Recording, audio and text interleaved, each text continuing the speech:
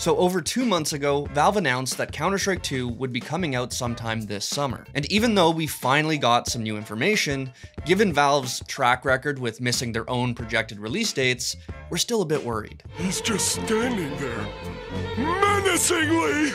You see, Valve is tardy with actually putting out their games so often it has its own name, Valve Time. The original Left 4 Dead, that was supposed to come out in the first quarter of 2008. It got delayed until the summer, but it didn't come out until November.